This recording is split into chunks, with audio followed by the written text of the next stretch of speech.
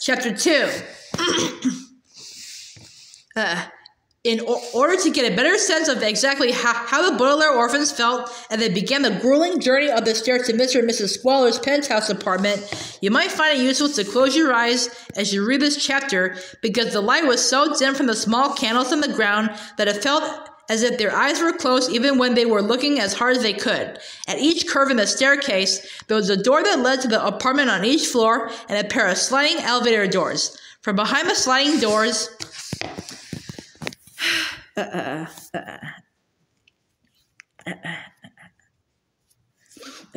youngsters, of course, heard nothing, and the elevator had been shut down, but behind the doors to the apartments, the children could hear the noises of people who lived in the building. When they reached the 7th floor, they heard two men laugh as somebody told a joke. When they reached the 12th floor, they heard the splashing of water as somebody took a bath. When they reached the 19th floor, they heard a woman say, "Let them eat cake," in a voice with a strange accent. "I wonder what people will hear when they walk by the penthouse apartment," Violet wondered out loud, "when we are living there. I hope they hear me turning pages," Klaus said. "Maybe Mr. and Mrs. Squaller will have some interesting books to read. Or maybe people will hear me using a wrench," Violet said. "I hope the Squallers have some tools they let me use for my inventing." "Crife," Sunny said, crawling carefully past one of the candles on the ground. Violet looked down at her and smiled. "I don't think that will be a problem, Sunny," she said. You usually find something or other to bite. Be sure to speak up when you want us to start carrying you." "I wish somebody could carry me," Klaus said, clutching the banister for support. "I'm getting tired."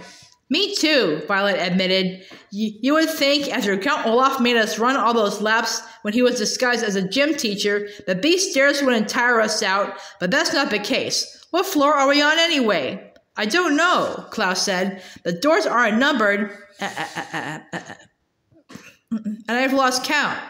"Well, we won't miss the penthouse," Violet said. "It's on the top floor, so we'll just keep walking until the stairs stop." "I wish you could invent a device that could take us up the stairs," Klaus said.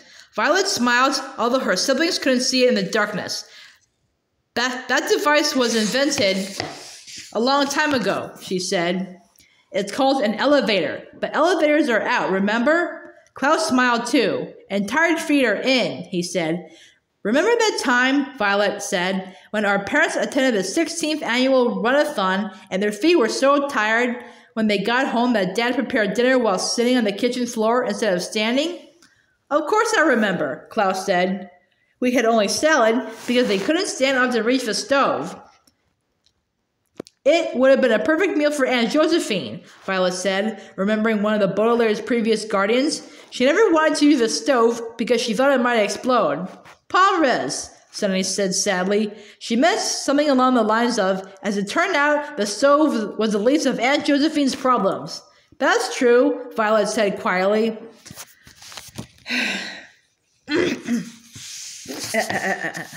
As the children heard someone sneeze from behind a door.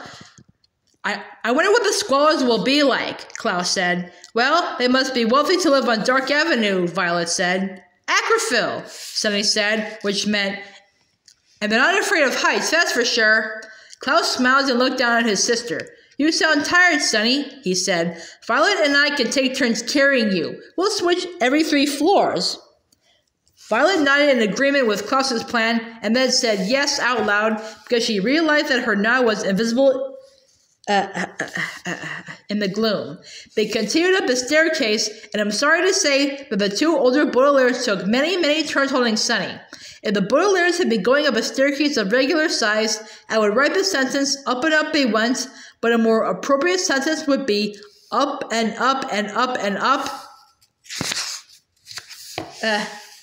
It would take either 48 or 84 pages to reach "they went," because the staircase was so unbelievably lengthy. Occasionally, they would pass the shadowy figure of someone else walking down the stairs, but the children were too tired to say even "good afternoon" and later, "good evening" to these other residents of 667 Dark Avenue. The Baudelaires grew hungry. They grew achy, and they grew very tired of gazing at identical candles and steps and doors. Just when they could stand it no longer, they reached another candle and step and door, and about 5 flights after that, the stairs finally ended and deposited the tired children in a small room with one last candle sitting in the middle of the carpet. By the light of the candle, the Baudelaire orphans could see the door to their new home, and across the way, 2 pairs of sliding elevator doors with arrow buttons alongside. "Just think," Violet said, panting from her long walk up the stairs. "If elevators were in, we would have arrived at the squalor penthouse in just a few minutes." "Well, maybe they'll be back in soon," Klaus said. "I hope so. The other door must be to the squalor's apartment. Let's knock."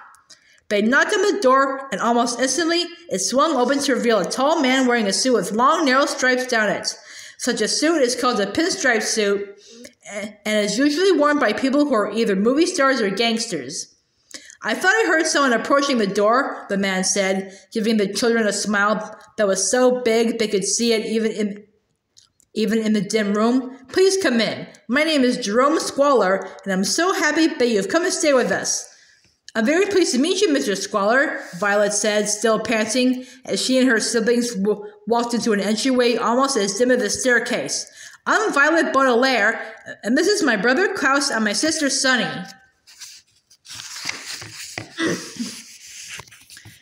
"Goodness, you sound out of breath," Mr. Squalor said. "Luckily, I can think of 2 things to do about that. One is that you can stop calling me Mr. Squalor and start calling me Jerome. I'll call you 3 by your first names too, and that way we'll all save breath. The second thing is that I'll make you a nice cold martini. Come right this way." "A martini?" Klaus asked. "Isn't that an alcoholic beverage?" "Usually it is," Jerome agreed, "but right now, alcoholic martinis are out. Aqueous martinis are in. An aqueous martini is simply cold water served in a fancy glass with an olive in it, so it's perfectly legal for children as well as for adults." "I've never had an aqueous martini," Violet said, "but I'll try one." "Ah," Jerome said, "you're adventurous. I like that in a person. Your mother was adventurous too. You know, she and I were very good friends a ways back. We hiked up Mount Fra with some friends. Gosh, it must have been 20 years ago. Mount Fra was known for having dangerous animals on it, but your mother wasn't afraid. But then, swooping out of the sky, Jerome, who is that at the door?" called a voice from the next room, and in walked a tall, slender woman, also dressed in a pinstripe suit. She had long fingernails that were so strongly polished that they shone even in the dim light. "The Baudelaire children, of course," Jerome replied. "But they're not coming today," the woman cried. "Of course they are," Jerome said. "I've been looking forward to it for days and days. You know," he said, turning from the woman to the Baudelaires, "I wanted to adopt you from the moment I heard about the fire, but unfortunately, it was impossible. Orphans were out then," the woman explained. "Now they're in." "My wife is always very attentive to what's in and what's out," Jerome said. "I don't care about it much, but Esme feels differently. She was the one who insisted on having the elevator removed. Esme, I was just about to make them some aqueous martinis. Would you like one?" "Oh, yes," Esme cried. "Aqueous martinis are in." She walked quickly over to the children and looked them over. Esme Gigi Genevieve Squalor, the city's 6th most important financial advisor," she announced grandly. "Even though I am unbelievably wealthy, you may call me Esme. I'll learn your names later. I'm very happy you're here because orphans are in, and when all my friends hear that I have 3 real-life orphans, they'll be sick with jealousy, won't they, Jerome?" "I hope not," Jerome said, leading the children down a long, dim hallway to a huge, dim room that had various fancy couches, chairs, and tables. At the far end of the room was a series of windows, all with their shades drawn so that no light could get in. "I don't like to hear of anybody getting sick. Well, have a seat, children, and we'll tell you a little bit about your new home." The Baudelaires sat down in 3 huge chairs, grateful for the opportunity to rest their feet. Jerome crossed to one of the tables where a pitcher of water sat next to a bowl of olives and some fancy glasses, and quickly prepared the aqueous martinis. Here you go, he said, handing Esme and the children each a fancy glass. Let's see. In case you ever get lost, remember that your new address is 667 Dark Avenue in the penthouse apartments. Oh, don't tell them silly things like that, Esme said, waving her long-nailed hand in front of her face as if a moth were attacking it. Children, here are some things you should know. Dark is in. Light is out. Stairs are in. Elevators are out. Pinstripe suits are in. Those horrible clothes you are wearing are out. What Esme means, Jerome said quickly, is that we want you to feel as comfortable here as possible. Violet took a sip of her aqueous martini. She was not surprised to find that it tasted like plain water with a slight hint of olive. She didn't like it much, but it did quench her thirst from the long climb up the stairs. That's very nice of you, she said.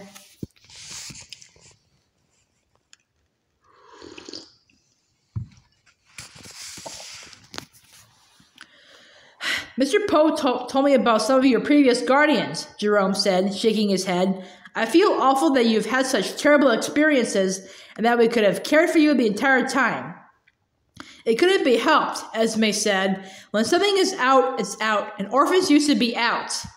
I heard all about this Count Olaf person, too, Jerome said. I told the doorman not to let anyone in the building who looked even vaguely like the despicable man, so you should be safe. That's a relief, Klaus said. That dreadful man is supposed to be up on some mountain anyway, Esme said. Remember, Jerome? That unstylish banker said he was going away in a helicopter to go find those twins he kidnapped. Actually, Violet said, they're triplets. The Quagmires are good friends of ours. My word, Jerome said. You must be worried sick.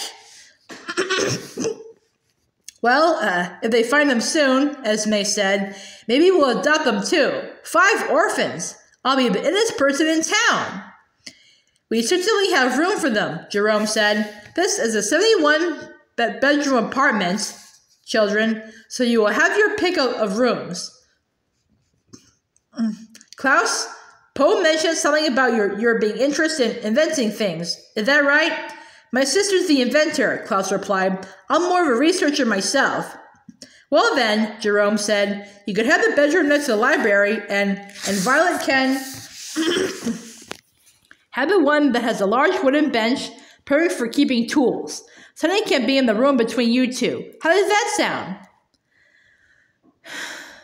That sounded absolutely splendid, of course, but the Baudelaire orphans did not get an opportunity to say so because the telephone rang just at that instant. I'll get it, Esme cried, and raced across the room to pick up the phone. Squalor residence, she said into the receiver, and then waited as the person spoke on the other end. Yes, this is Mrs. Squalor. Yes. Yes? Oh, thank you. She hung up the phone and turned to the children. Guess what? She asked. I have some fantastic news on what we were talking about. The Quagmires have been found? Klaus asked hopefully. Who? Esme asked. Oh, them. No, they haven't been found. Don't be silly. Jerome, children, listen to me. Dark is out. Regular light is in. Well, I'm not sure I call that fantastic news, Jerome said, but it will be a relief to get some light around this place. Come on, Baudelaires, help me open the shades and you can get a look at our view. You can see quite a bit from so high up. I'll go turn on all the lamps in the penthouse, Esme said breathlessly. Quickly, before anybody sees that this apartment is still dark. Esme dashed from the room, while Jerome gave the 3 siblings a little shrug and walked across the room to the windows. The Baudelaires followed him and helped him open the heavy shades that were covering the windows. Instantly, sunlight streamed into the room, making them squint and their eyes adjusted to regular light. If the Baudelaires looked around the room now that it was properly illuminated, they would have seen just how fancy all the furniture was. The couches had pillows embroidered with silver. The chairs were all painted with gold paint. And the tables were made from wood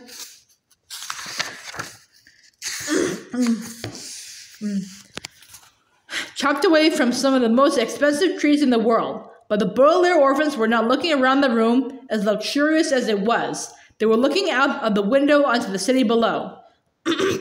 Spectacular view, don't you think? Jerome asked them, and they nodded in agreement. It was as if they were looking out on a tiny, tiny city with matchboxes instead of buildings and bookmarks instead of streets. They could see tiny colored shapes that looked like various insects, but were really all the cars and carriages in town, driving along the bookmarks until they reached the matchboxes where the tiny dots of people lived and worked. The Baudelaires could see the neighborhood where they had lived with their parents, and the parts of town where their friends had lived, and in a faint blue strip far, far away, the beach where they had received the terrible news that had begun all their misfortune. I knew you'd like it, Jerome said. It's very expensive to live in a penthouse apartment, but I think it's worth it for a view like this. Look, those tiny round boxes over there are orange juice factories. That sort of purplish building next to the park is my favorite restaurant. Oh, and look straight down. They're already cutting down those awful trees that made our street so dark. Of course they're cutting them down, Esme said, hurrying back into the room and blowing out a few candles that were sitting on the mantelpiece. Regular light is in as aqueous martinis, pinstripes, and orphans.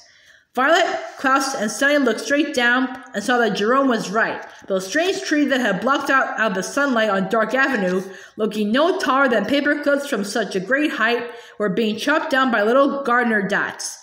Even though the trees had made the street seem so gloomy, it seemed a shame to tear them all down, leaving bare stumps that, from the penthouse window, looked like thumbtacks. The three siblings looked at one another and then back down to Dark Avenue. Those trees were no longer in, so the gardeners were getting rid of them. The Baudelaires did not like to think of what would happen when orphans were no longer in either.